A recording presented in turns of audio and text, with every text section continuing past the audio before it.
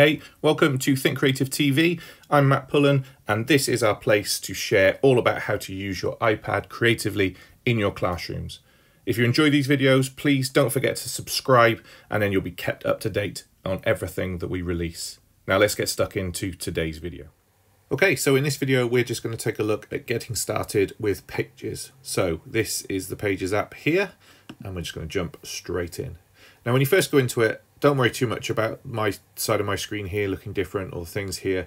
This is the holding page, similar to Keynote, similar to iMovie, similar to all those apps, where all of your library of work is going to be collected. Down here are the places where I can store things or shortcuts to get to, documents, etc. Not really going to go into that just now. We're just going to have a look at the basic anatomy of getting started with a document. Now, there's a couple of ways you can do this. Obviously here, you can see it says create document. Up here, it also gives a plus. Now, there's something which is really, really useful. And I think if I'd started in this way, it would really help me now because I'm not the most organized person in the world. If I show you what my Pages screen looks like, it's a bit of a mess. I'm trying to get better with folders. But I find now actually that when I start a new project, if it's going to be part of something that's going to be a lot bigger, I will try to put things into folders. So just to quickly show that, I'm going to go back into that training folder that I'm using here. If I drag down slightly, you'll see it releases a few extra hidden options. One of them being this create new folder, which you could just type into and you could just add in. I'm just going to say this is going to be a YouTube demo. Okay, tap done. It gives me this folder that I can then work within. If I tap within that folder, I have this kind of empty template place. My library hasn't got anything in it yet, but the second I start a project, it's going to be collected here. That is tip number one for doing anything in Pages, but use that same tip for Keynote, for iMovie, for anything that you can have folders. I should scrap that. You can't do it in iMovie. It'd be great if you could do it in iMovie, but definitely in Keynote and definitely in Numbers. So let's jump in and create a new document. Like I said, either by tapping here or the plus at the top.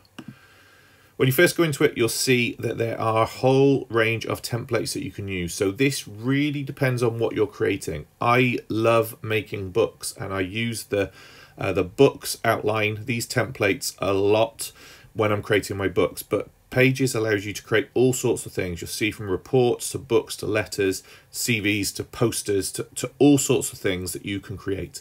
Now, in later videos, we'll have a look maybe at some of the specifics about what you can do, but this video is just about getting started. So let's jump into a blank template.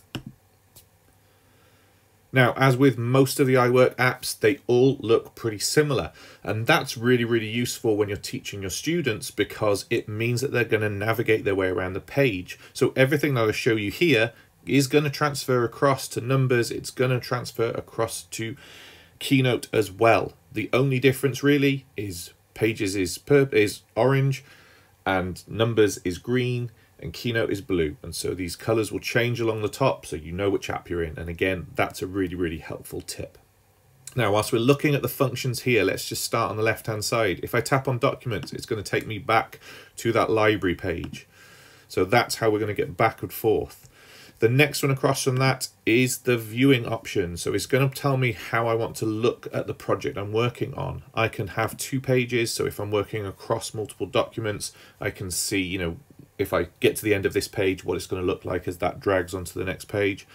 Useful word count, if I'm doing things, and having that ruler. So across the top, I can start to think about indents and I can start to think about the layout of my design.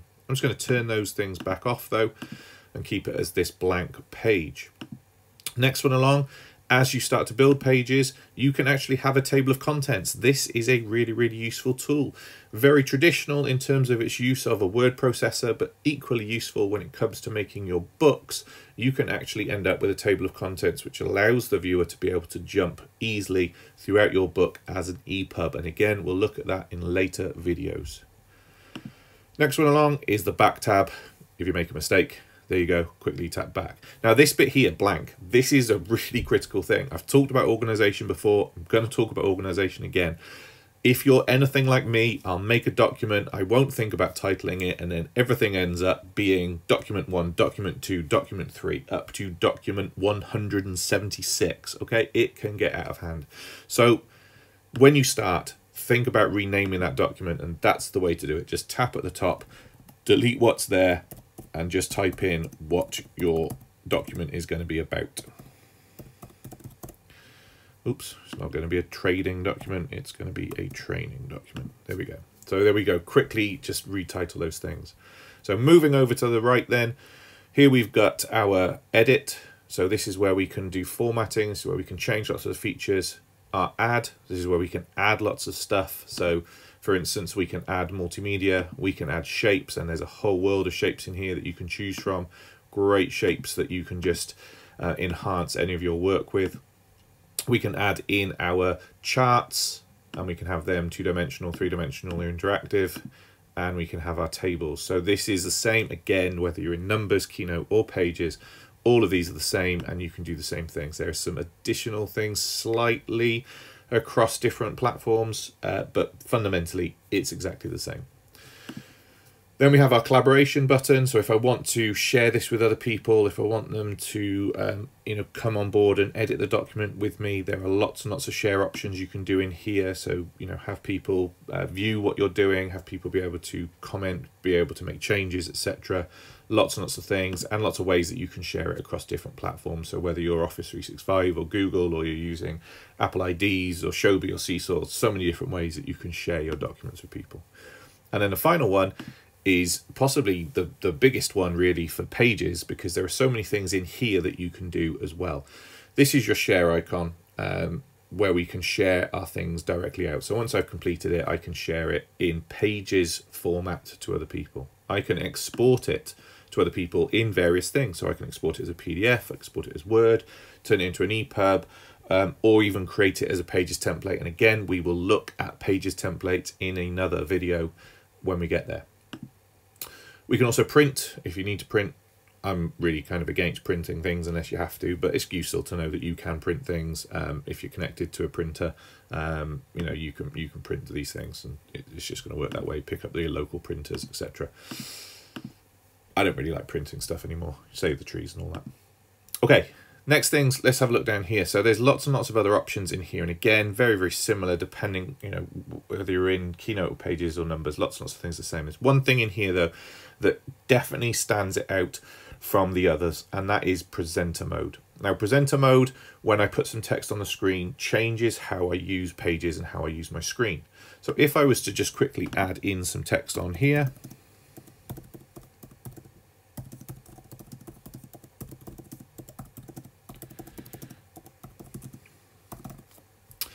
if I go to that presenter mode, it turns this into a teleprompter. Hadn't realized I just typed hell everyone. Let's be a bit more positive. Let's go with hello everyone. Back to the 3 dots, back to presenter mode. Here's my teleprompter. And how this works is really, really nice. So tap on the letters in the top corner. I can change the size of the text. I can change the background color. Nice and simple. I can change the font, might make it easier for me to see it in a different font. Make something stand out a little bit more, whatever, however. And then turn on auto scroll and change the speed. And now the simple thing here is, as you can see, second I tap on the screen, it's going to just keep scrolling up. So if I was making a video, if I'm talking about something, this is a great tool to use with your students for you creating something to keep you focused on what you're doing exactly as they do when they're doing professional presentations. Really, really nice and easy. Cool. Okay.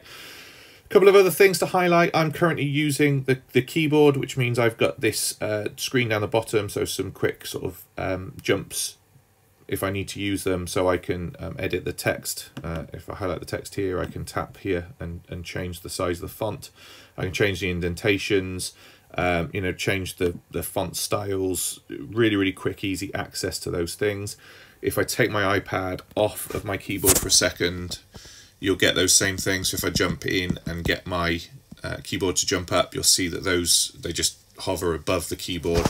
Because I'm in the keyboard, I just get more screen real estate, so they just drop down.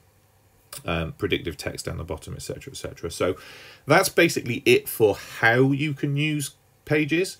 tune into my other videos to have a look at some of the more design tweaks that you can use to make the most out of Pages.